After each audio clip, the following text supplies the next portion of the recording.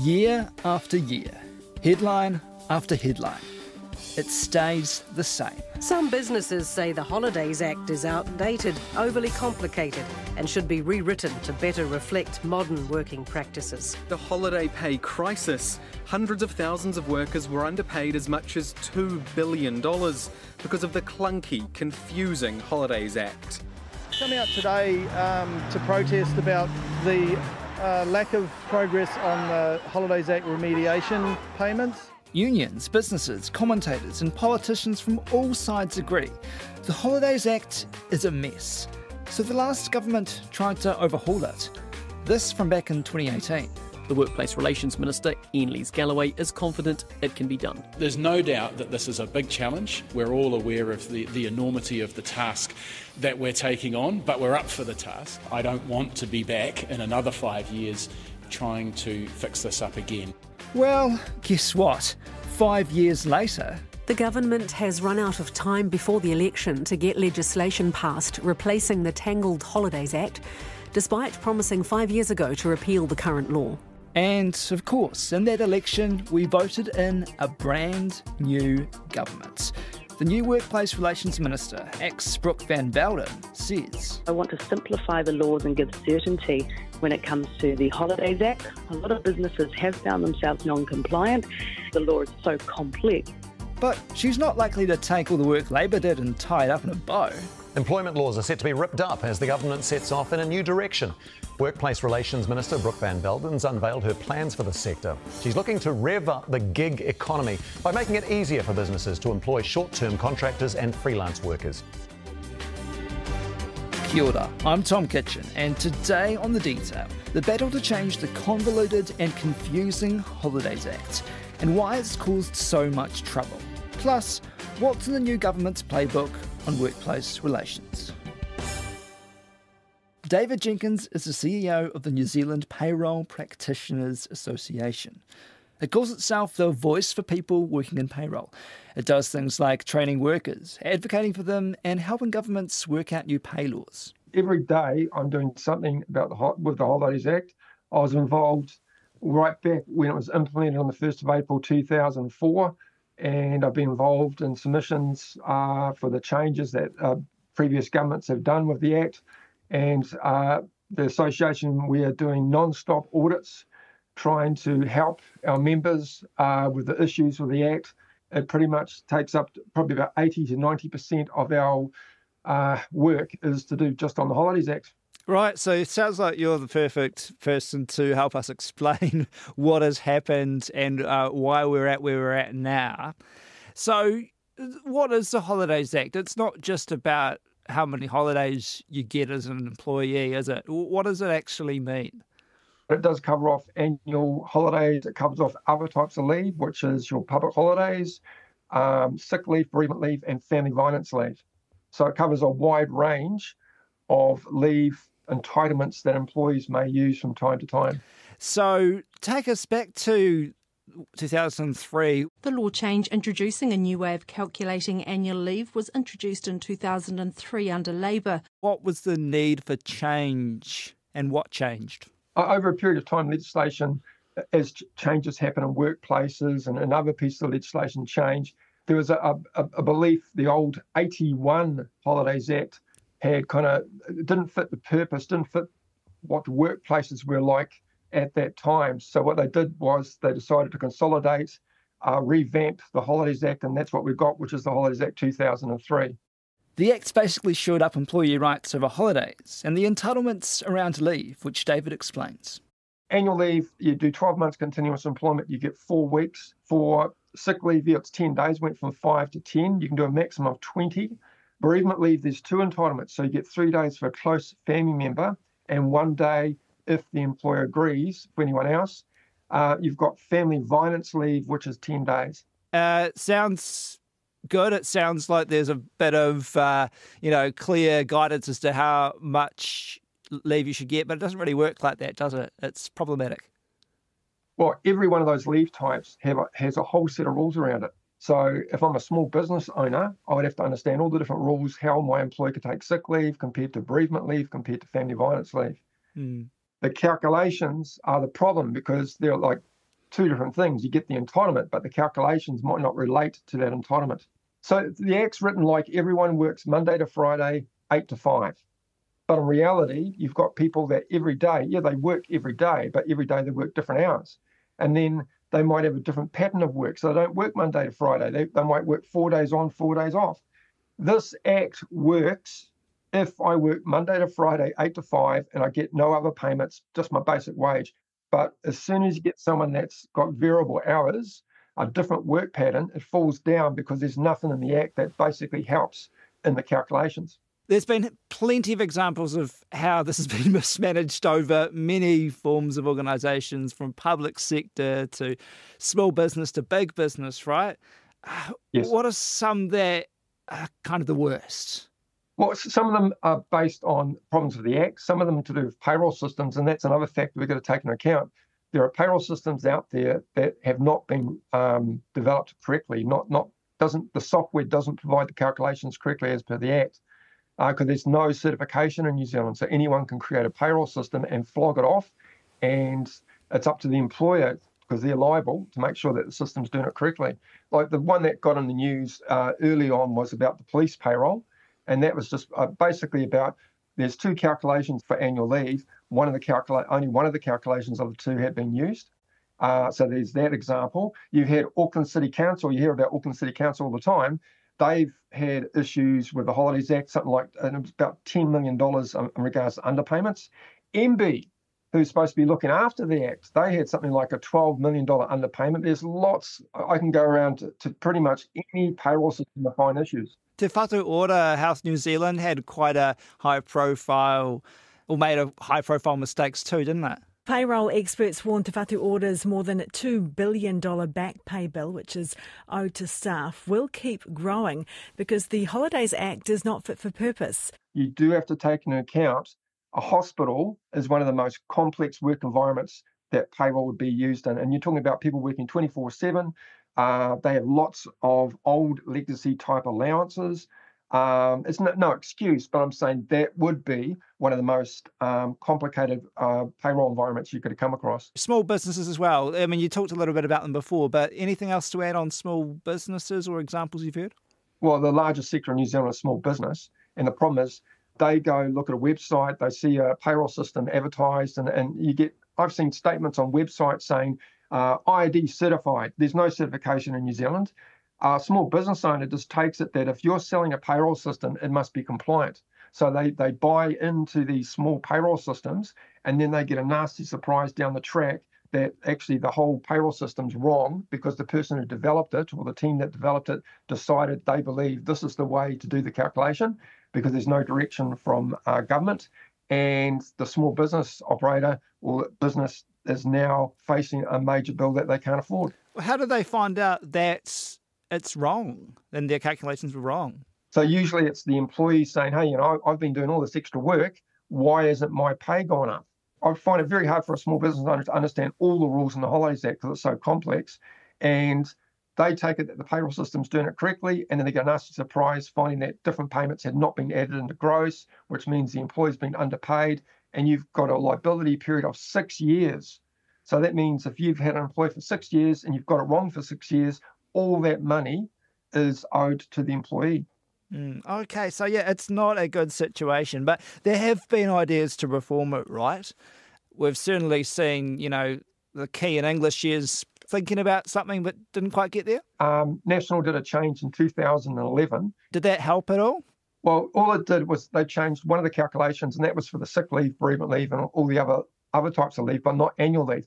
Annual leave's never changed since day one, so it's still the same calculations that were in place on the 1st of April 2004. But yeah, Labour, when they came to power, they wanted to have a look at it. They got a task force to have a look at it, right? A monumental payroll mess which has left thousands of workers out of pocket is in the government's crosshairs. Businesses and unions have long called for an overhaul of the Holiday Act, saying its complexity has resulted in many employers underpaying their staff. The task force reviewed everything, got submissions, and they basically put recommendations forward.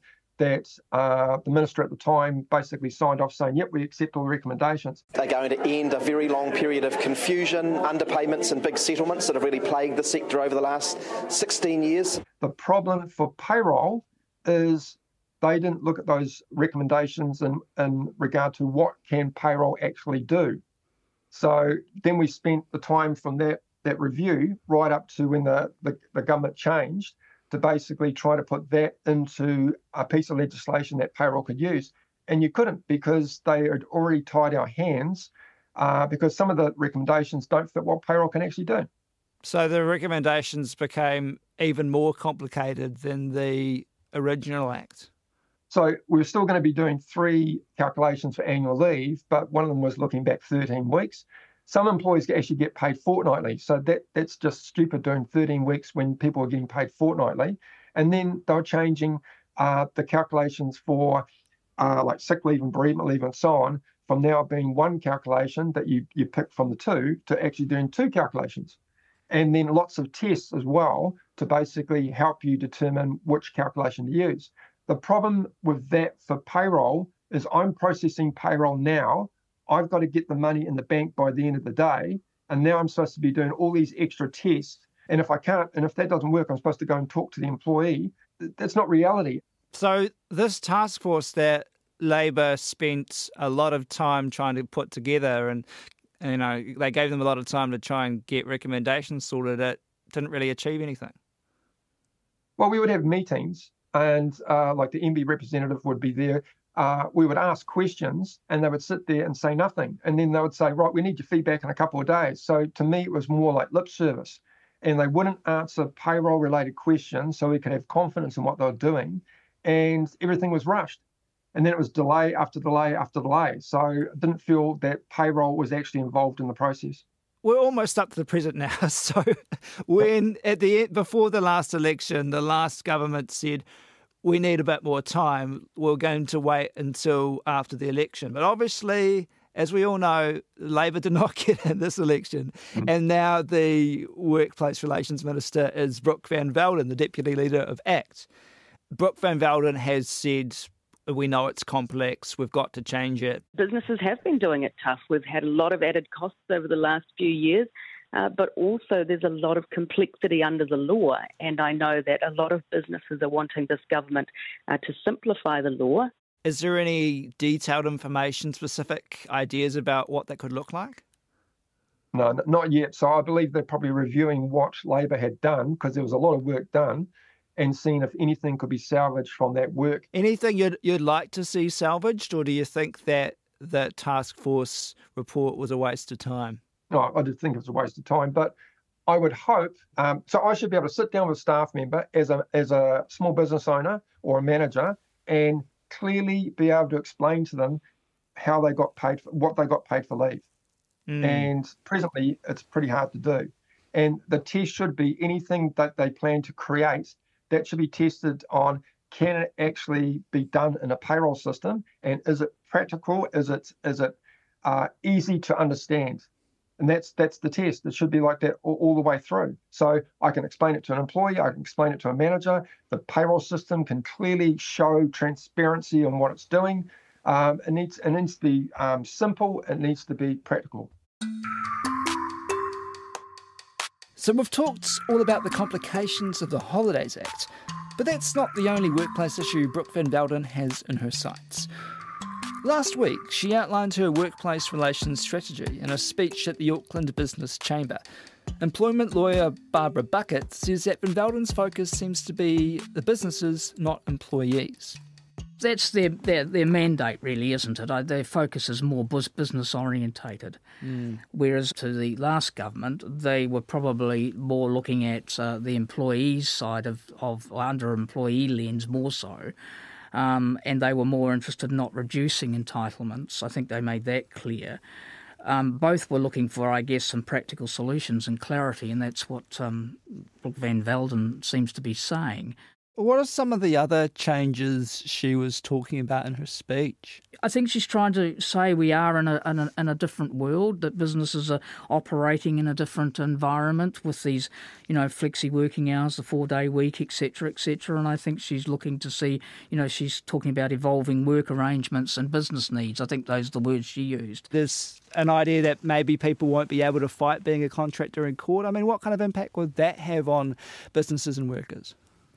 They're real kernels, they're right at the heart of it all, because there's been, a move at the moment in the jurisprudence of the court, as you can see with the Uber drivers in particular at the moment. Fighting to be recognised as an employee, this former Uber driver took the company to court. We're not treated fairly by Uber. We don't get any holiday pay, no sick leave, no time off, and no compensation if we don't get enough money to, at least to pay for our vehicles. The court ruled in their favour, but Uber is appealing. There was the Gloria Vale and whatever, all these arguments about whether you're fish or fowl in terms of you come within the Employment Relations Act, so you have the benefits as an employee. Well, a group of former Gloria Vale members have filed a claim for lost wages and compensation at the Employment Relations Authority that is believed to total more than $5 million. The claim follows 2 employment court rulings that 6 women and 3 men were the Christian community's employees. As opposed to contractors, where it's just an ordinary contract, which you without that bundle of rights and those additional advantages that you get if you're employed. Certainly, there's been an articulation to make it easier for people to contract. It seems to also have some form of bolster from the fact that from the gig economy type thing, that people should be free to make whatever arrangements they want to make without them being reinterpreted by the courts as something else. And there's an issue about sanctity of contract embedded in that if you actually contract as a contractor, that's the sanctity, that's the agreement that should be upheld, as opposed to another third party like a court coming into it and say, well, in reality, you're not really a contractor. What kind of effect would that have on workers versus businesses, though? The whole contract thing? Oh, it's major, because, you see, I guess the point is that it has the effect of cancelling out rights that employees might otherwise have. So it's seen in that social justice type approach to it, that you've got a bundle of rights that are granted to you under a piece of legislation which you would then contract out of.